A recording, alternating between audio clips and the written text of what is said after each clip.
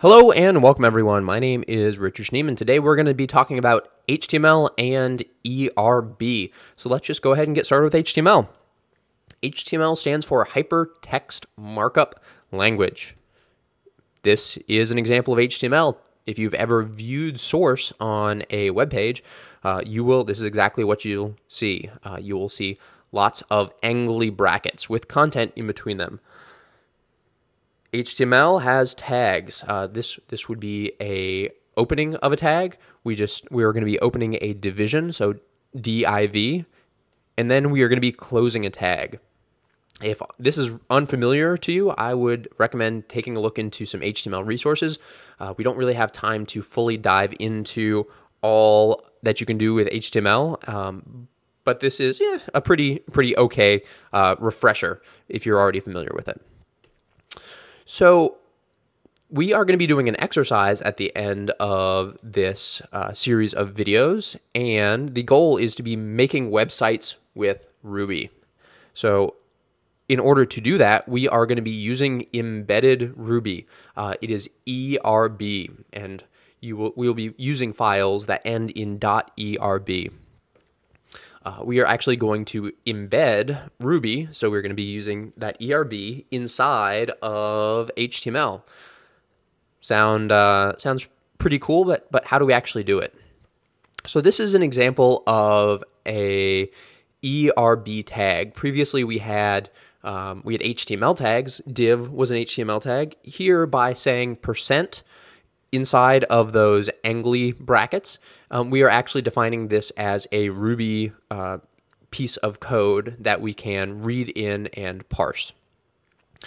If we have an equal in the front, so % equal, that means it's actually going to take the value of that Ruby code and turn it into text and put that onto the screen. So before we build HTML, let's take a look at the ERB library. ERB is a standard library. If you have never used standard libraries, you can take a look at the video I did on Ruby standard libraries. So we're going to first require ERB. Then we can set a variable of X to anything we want. Then we are going to be using the ERB library. So we have capital ERB.new, and then in it, we are passing a string of the value of X is, and then we have this ERB tag. So inside of that ERB tag, we have X. We're putting that string equal to template. Then when we call template, and this is going to be one of those code spells I mentioned, we're going to call template.result and pass in binding. If you doesn't make a whole lot of sense, don't worry about it. Just focus on the ERB parts. We're going to get the value of X is 42.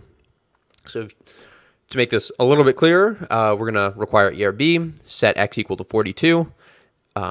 We have this Ruby code, which is going to be evaluated later in this string.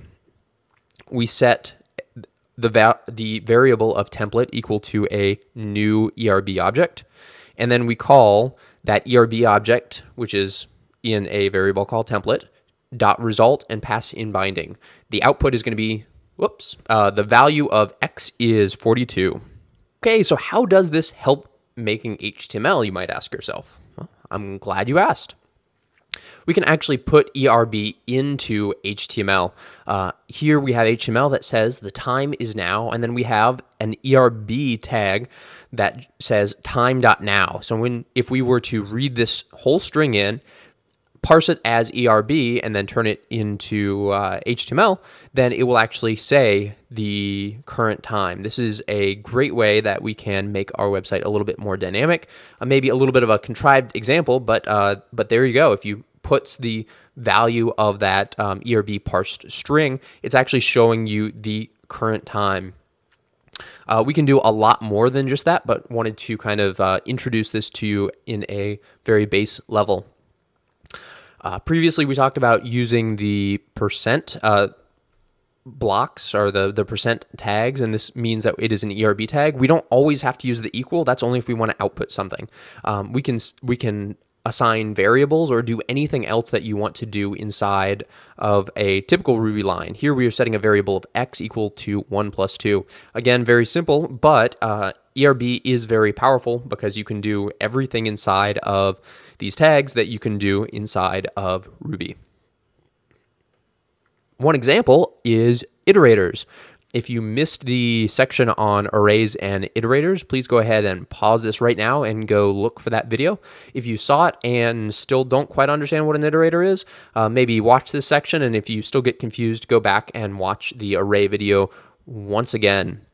So this is a section of HTML with ERB in it. So we are going to be converting this, pretending like we are the computer, and actually converting this to HTML. So let's go ahead and get started. All right, so first we're going to take a look at the first line. This is going to be opening up an unordered list. So since that doesn't have any Ruby in it, we don't need to parse anything. We don't need to actually run any Ruby code. We'll just go ahead and spit out unordered list. The next line, we actually have an array inside of here. So we have an array that has the two values of cats and dogs. And in that, we are calling .each. So we are using this as we are iterating over this array.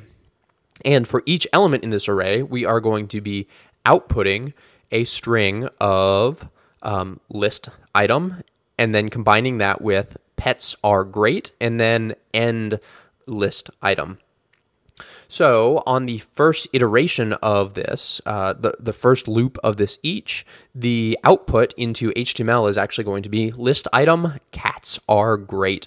And hopefully you see where we got the cats variable and the cats string, we put that into the pet variable, and then we used the pet variable to build a string. If we run this on the next iteration of this array, we've already gone over cats. Hopefully you can, in your head, decide what the next value is, and hopefully you thought it was going to be list item dogs are great. So we can go on with this iterator. If you're completely 100% totally lost, go back and watch that array video again. Maybe you can try to actually run some iterators in ERB. Otherwise, we will be actually practicing with iterating over arrays to build HTML later on. So moving on with our parsing example, after we've iterated over the string of cats and the string of dogs, we've finished our array. So we are going to continue on after the end section. So that would just be the end tag of an unordered list. So together we were able to build a list of different items. So again, this was a very contrived example, but you can imagine building dynamic lists out of values people enter, or looping over different statuses that your friends post onto a service.